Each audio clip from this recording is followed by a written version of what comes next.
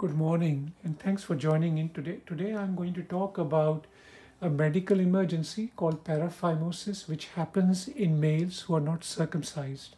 It is a relatively uncommon condition, however, it is a completely preventable condition and simple measures can avoid this condition from happening. Please do not confuse paraphimosis with a condition called phimosis, which I have discussed in my link above. And that is not a surgical emergency, this is a medical emergency.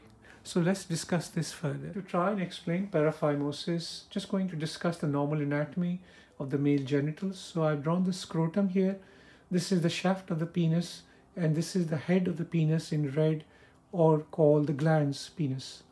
That's the opening of the urethra through which we pass urine. The junction between the glans penis and the shaft of the penis, where this red line is called the corona. And on top of the glans, this black line I have drawn with the opening in the front is the foreskin, which is quite stretchable. The opening is quite stretchable as well, and this in most individuals can be pulled back behind the corona of the head of the penis. Try and explain what happens in paraphimosis. I have drawn this second diagram. In this diagram, what I have shown that the foreskin, instead of being on top of the glans, has been pulled back behind the corona. So the foreskin is back here.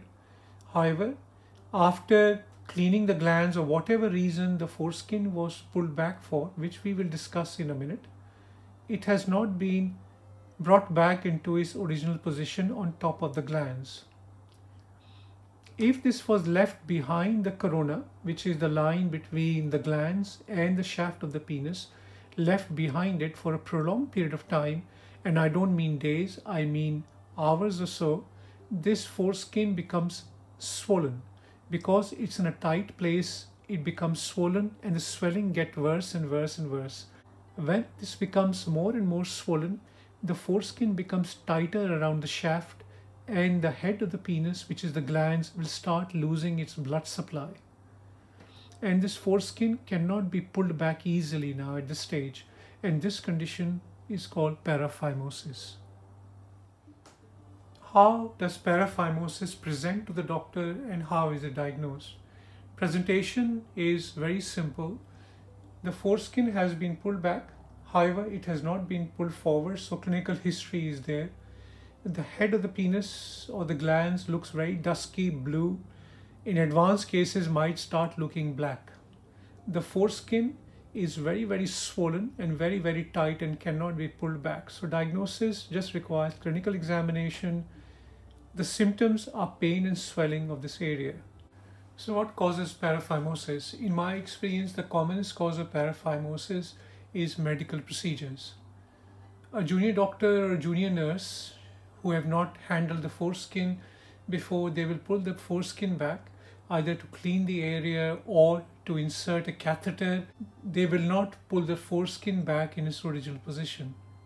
As a result, after some time, after an hour or so, the foreskin start becoming swollen, start becoming tighter. Sometimes, even at home, if the foreskin is a bit scarred and a bit tight and the patient pulls the foreskin back but forgets to push it back in its original position, then it can become tight and swollen and can cause paraphimosis. What are the complications of paraphimosis? The obvious complication of paraphimosis is because of this tight ring, the glans penis or the head of the penis loses its blood supply, can become very dusky, dark blue, congested red. In later stages of paraphimosis, can even completely lose its blood supply and become gangrenous. Under the ring, even when it's released, because of the ulceration underneath, can cause infections.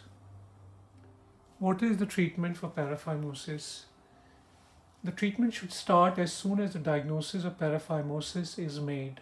First thing to do is to get some cold packs and cover this area with cold packs to take the swelling down. An injection with a substance called hyaluronidase can also help the swelling down. Do not put ice directly against the skin of the penis. It can cause damage and fair amount of pain if the ice gets stuck to the skin. This area with swelling is very fragile and should be handled very carefully. Once the swelling is down, an expert doctor will lubricate the area and try and push the glands back and the foreskin forwards on top of the glands. And about 6 or 7 out of 10 times they will be successful. If that does not work and the swelling continues to get worse and the glands are looking duskier and losing their blood supply, then under local anesthetic, by injecting a local anesthetic around the area or at the block of the penis, or under general anesthetic, a little cut can be made on this ring and the foreskin can be pulled back. This is an old-fashioned procedure called the dorsal slit and is quite effective. Once the swelling has settled down, then a formal circumcision can be carried out. In severe and advanced paraphimosis, an emergency circumcision may be necessary. However, it's not an easiest procedure to do because of the swelling. If the paraphimosis is very advanced and the head of the penis has lost its blood supply and is gangrenous, then a formal amputation of the penis might be necessary. I hope you found this video informative, and if you did, then I'll be most grateful if you could remember to like and subscribe. Thank you for watching, and until next time, I shall see you very soon. Take care.